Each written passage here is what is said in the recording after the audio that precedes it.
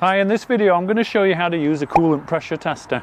And normally you would pressure test a coolant system if, for example, you notice coolant leaking from bottom of car, or you notice coolant underneath the car when you come out to drive it, or maybe the level keeps dropping and you keep having to top up your coolant in your expansion tank.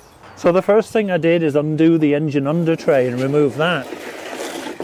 It's really easy to do. There's just a whole load of bolts that hold it on and you just have to get under there and undo them. Before I do anything else, I'm going to throw some clean cardboard underneath the car.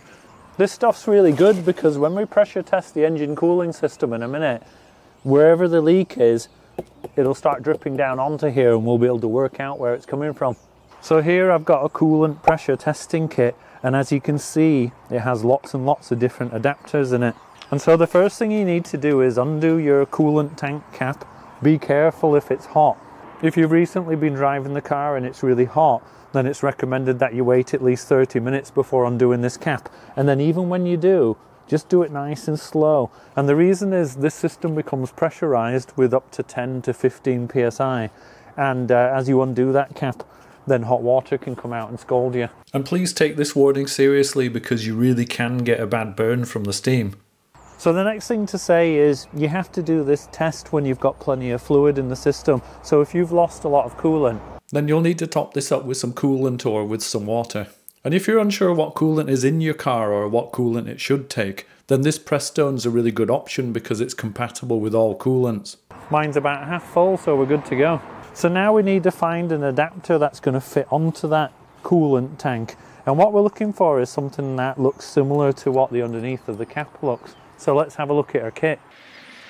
So I've just had a bit of a scan through them, and I think that one looks pretty similar. So I'm going to give it a try. Ah yeah, that's feeling good. So I just need to get that on there nice and tight. And if your car's got a radiator with a cap on it, you can find a kit that has one of these adapters as well, so you can still do the coolant pressure test. Okay, so before we go any further, we need to know how much pressure to pump this up to, because if we overdo it, we can actually cause a problem in the system. And a lot of the time it'll say on the cap somewhere what the pressure rating is for the system.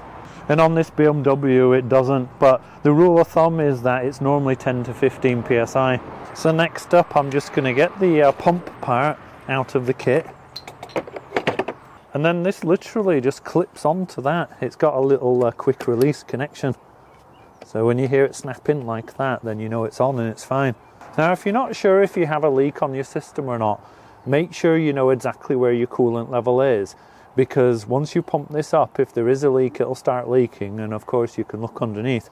But it's really helpful if you know where your level was. Because if you see that level drop, then of course it means you have a leak on the system somewhere. So I'm just going to go ahead and pump this up. And it's only a little pump, so you do have to go a bit. So as you can see, I got mine somewhere between 10 and 15 psi. The pressure does drop a little bit on my tester because I think somewhere in the system the air leaks out a little bit. But while it's pressurized, we can jump underneath the car and see if we see any water landing on that cardboard. If there is a leak, normally you would see it start dropping down onto this cardboard somewhere, and that'd give you an idea where above you it's coming from. Okay, so that's how to use a coolant pressure tester to find a coolant leak on your car. Hopefully you liked the video, and if you did, then please give me a thumbs up. Thanks for watching. Catch you next time.